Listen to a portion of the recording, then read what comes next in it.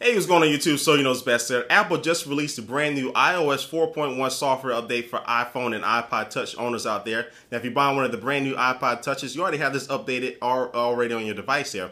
But this is going to bring a lot of new bug fixes and features. One of the bugs it's fixing is the proximity sensor bug there, where you hold the phone up to your cheek there while you're making a call, but it doesn't turn off the screen. You end up hitting buttons or muting the other person, which really sucks and gets on your nerves, but they finally fixed that one. But right now I'm gonna do in this video, I'm gonna show you some of the other cool features in there. Now the main one that a lot of people are gonna be talking about is Game Center. And this is kind of like Xbox Live for your iPhone and iPod Touch. So applications or games that have this enabled, you can be able to get achievements, challenge your other friends in multiplayer games.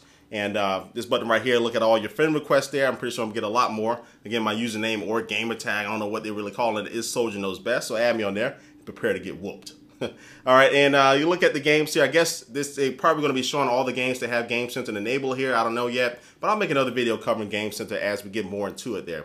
Next up, let's go to videos here. And now you have the ability to upload HD videos straight to YouTube or MobileMe straight from your iPhone. Now, it is Wi-Fi only. I know that kind of sucks, but it is AT&T 3G, so they're keeping us from doing that. So you can only do this on Wi-Fi only, but it works. And so it's better than offloading a video off your phone and to iMovie. They have to upload it from iMovie to YouTube. You can do it straight from here, which is pretty nice, pretty convenient.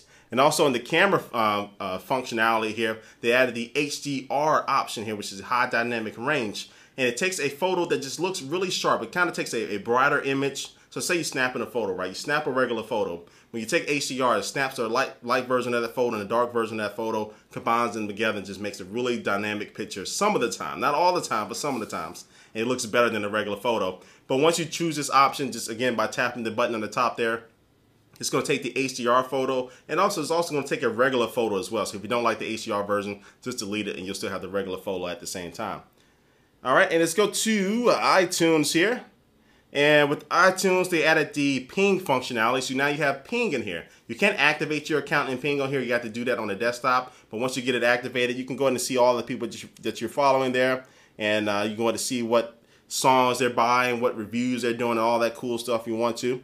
And go to your profile as well. Look at all your little features of your profile there, and your people, your activity, all that stuff. So now you can do everything you can do on the desktop and ping right here on your phone as well.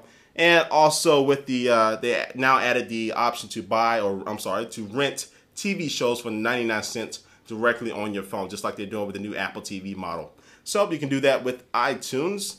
And next up, let's show you now a couple other things I'm going to show you here. I don't really need to show you. I'm not going to go into it. But now you have the ability to make FaceTime calls with email, especially since the iPod Touch doesn't have a phone number. Now you could do FaceTime calls just using the email address, even if you're on the iPhone as well. And also you can, let me see here, what else can you do here? What else? Also, in your favorite section of your phone dialer list there, you have the option there now in your favorites to either choose to call that person or to do a FaceTime call with them. And I think that's about it. As I'm going through here, yeah, that's about it as far as the brand new features that are in the 4.1 software update. Not an amazing update, but does add a couple new things there that are going to be interesting there. And if you have any other ideas, anything that I missed in the video, leave a comment down below. And thanks for watching this video, and I will catch you later. Peace.